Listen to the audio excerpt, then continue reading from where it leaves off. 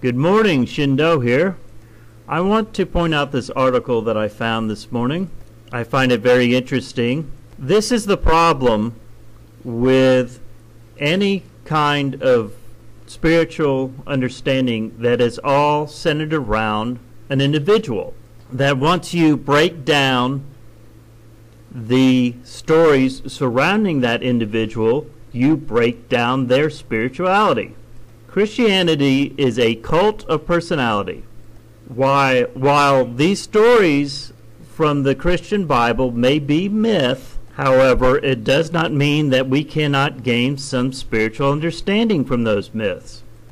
Gnosticism uses mythology, and they welcome mythology, and they openly admit that the stories that are in the Gnostic, Kabbalistic / now called Christian mythology are not in fact literal truth. So those who do identify with the Christ figure shouldn't feel as though I am somehow speaking against that Christ consciousness spirituality.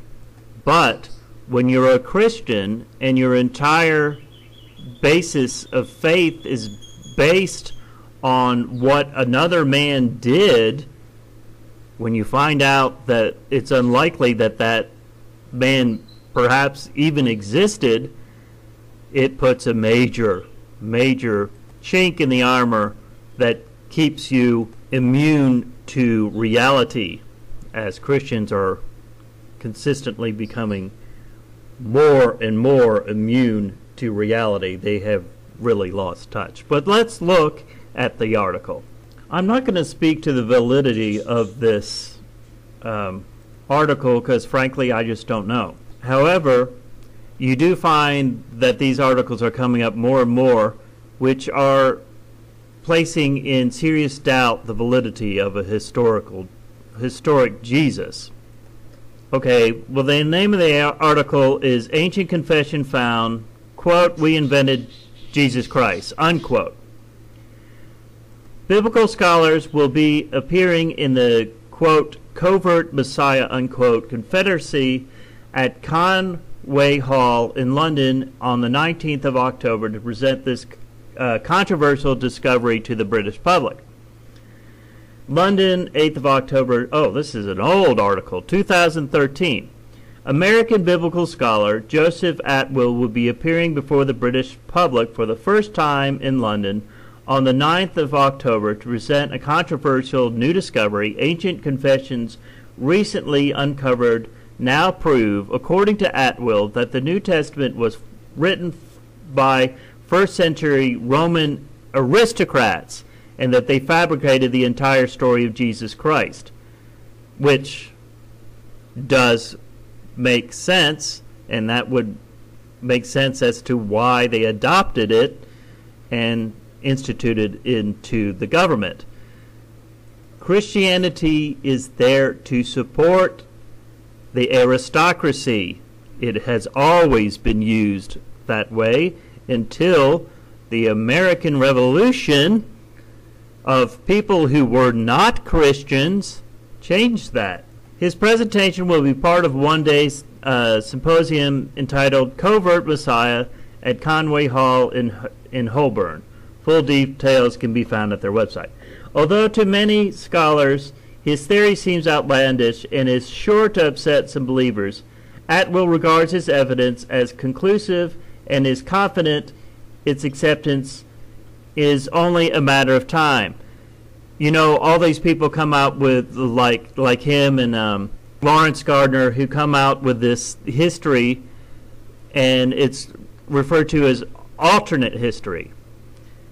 Anyway, because it's not accepted, because the governments which support the church and the church which supports the government is not going to accept them. Anyway, back to the article. Quote, "I present my work with some ambivalence, as I do not want to directly cause Christians any harm," he acknowledges. "But this is important for our culture. Alert citizens need to know truth about our past so we can understand how and why our governments create false histories and false gods. They often do it to obtain a social order that is against the best interest of the common people, unquote. Atwill asserts that Christianity did not really begin as a religion, but a sophisticated government project, a kind of propaganda exercise used to pacify the subjects of the Roman Empire. Interesting. Quote, Jewish sects in Palestine at one time, who were waiting for a prophesied warrior Messiah, were a constant source of violent insurrection during the first century, he explains. When the Romans had exhausted conventional means of quashing rebellion, they switched to psychological warfare. They surmised that the way to stop and spread a jealous Jewish missionary activity was to create a competing belief system. That when the peaceful Messiah story was invented, instead of inspiring warfare, the Messiah urged turn the other cheek pacifism and encouraged Jews to give unto Caesar and pay their taxes to Rome. Was Jesus based on a real person from history? The short answer is no, Atwill insisted. Quote, in fact, he may be the only fictional character in literature whose entire life story can be traced to other sources. Once these sources are all laid bare, there's simply nothing left, unquote.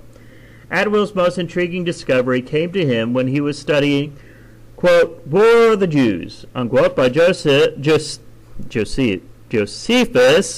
the only surviving first-person historical account of the first-century Judea, alongside with the New Testament. Quote, I started to notice a sequence of parallels between the two texts, he recounts. Quote, although it's been recognized by Christian scholars for centuries that the prophecies of Jesus appear to be fulfilled by what Josephus wrote about in the first Jewish-Roman War, I was seeing dozens more. What seems to have eluded many scholars is that the sequence of events and locations of Jesus' ministry are more or less the same as the sequence of events and locations of military campaign of Emperor Titus Flavius, as described by Josephus. This is clear evidence of a deliberately constructed pattern.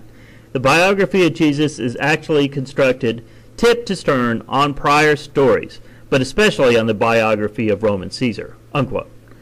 How could this go unnoticed in the most scrutinized book of all time?